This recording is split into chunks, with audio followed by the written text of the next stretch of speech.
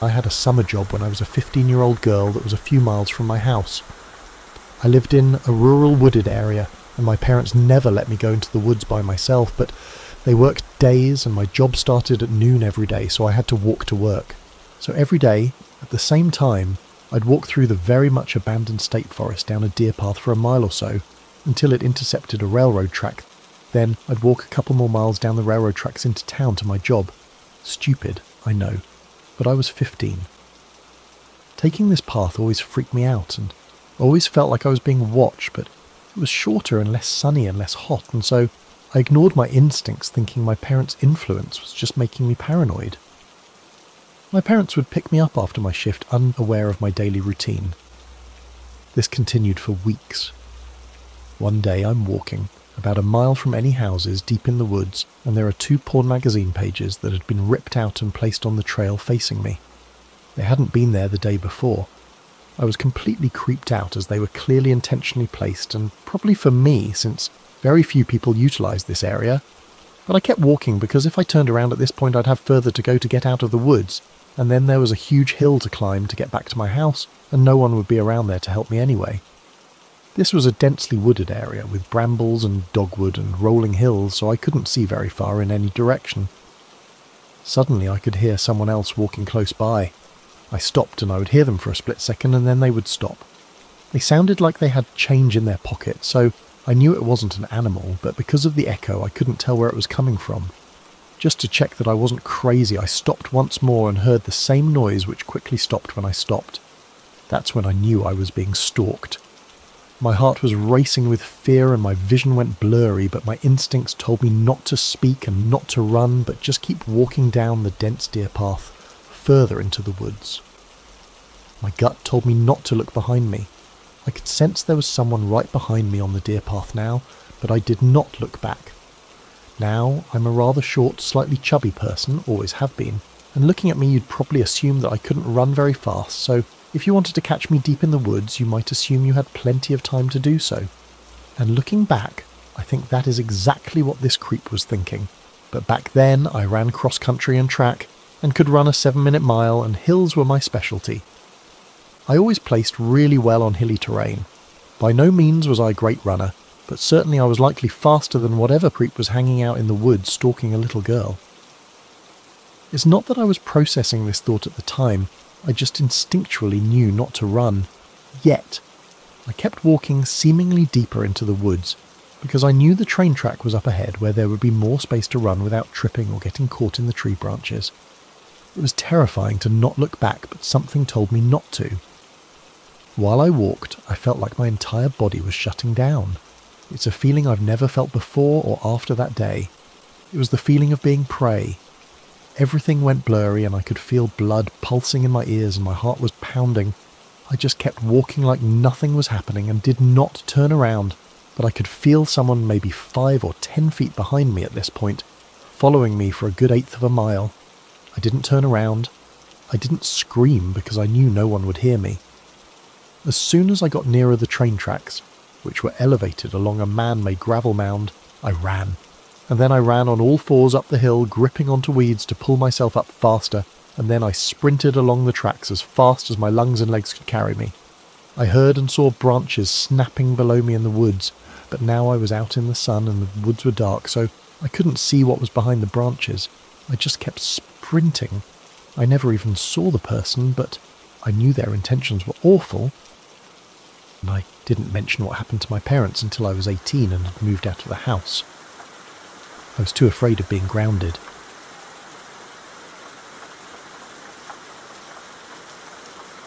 I've been walking alone in the early morning hours for years.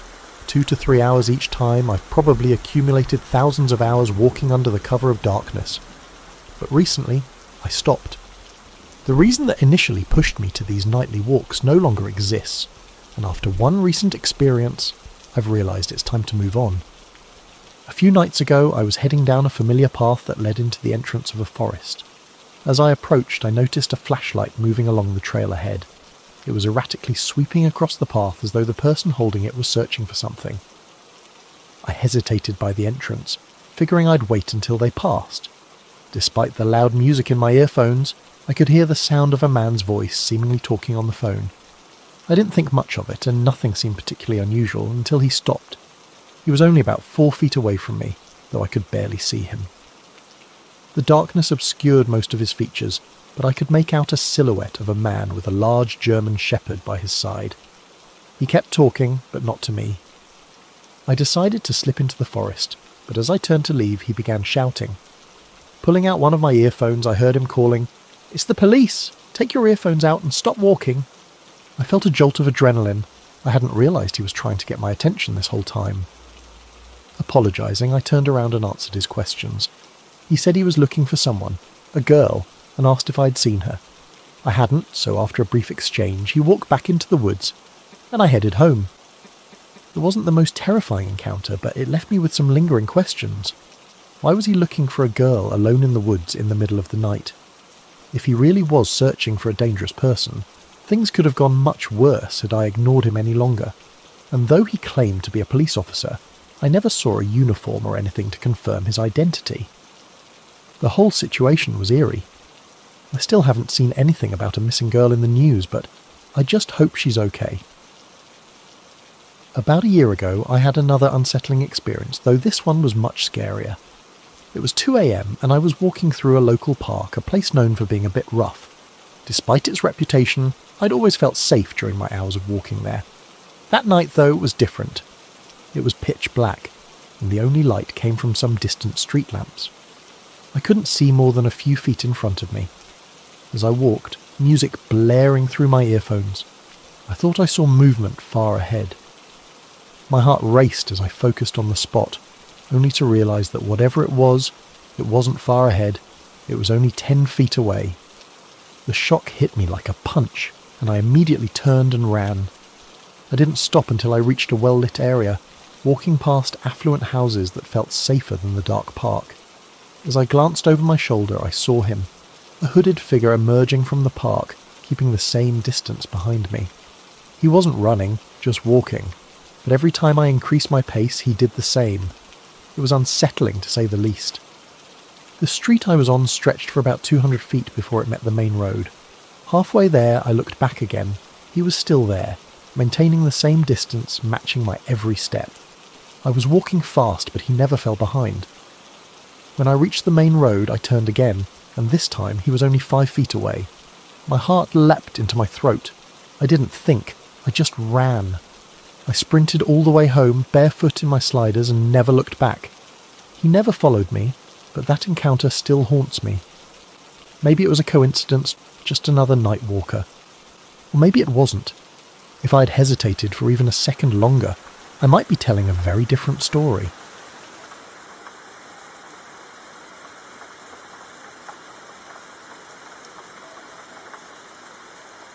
Over 30 years ago, I experienced something that still fills me with dread to this day. I was a college student taking an outdoor survival course. The final challenge was a 3-day, 3-night solo trip in the wilderness. We were allowed only the basics: a sleeping bag, a knife, some matches, and water purification tablets. No food, no water. The goal was to rely on our skills to find sustenance. I was excited, eager to embrace the solitude of nature. After hiking to my campsite, I built a small fire and spent the night under the stars, feeling completely at peace. The sounds of the forest lulled me to sleep. The next day went smoothly. I found a muddy stream, purified some water, and enjoyed the serenity of my surroundings. But by the last afternoon, something changed. I had cleaned up my campsite and returned to the drop-off spot to wait for my pickup when a car I didn't recognise pulled up. A man got out, his unsettling stare fixed on me. He asked if I was alone. I lied, saying my friends were nearby, but I could tell he didn't believe me. He drove off, but my relief was short-lived. Minutes later, I heard his car returning. I bolted into the woods as he called out, searching for me. My heart pounded so lowly, I thought he might hear it. But eventually he gave up, and I listened as his car drove away. After what felt like an eternity, I stumbled across a forest ranger. I explained what had happened, and he told me I had every reason to be scared. There had been an incident the night before involving a young woman, and the man was still on the loose. I was lucky to have trusted my instincts.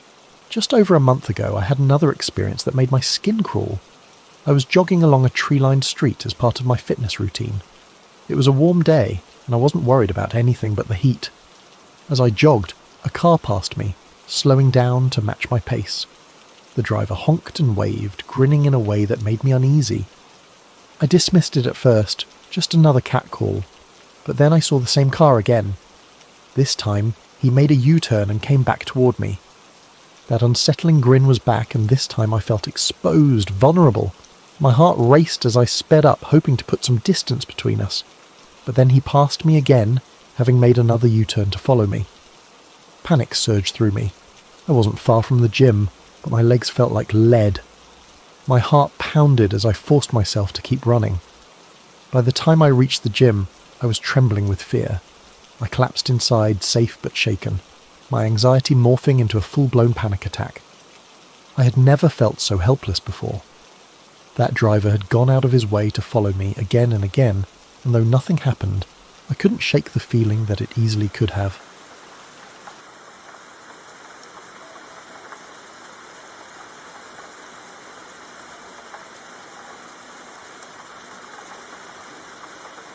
When I was 7, my dad, older brother and I, along with our cat, stayed at a secluded cabin deep in the woods for a week.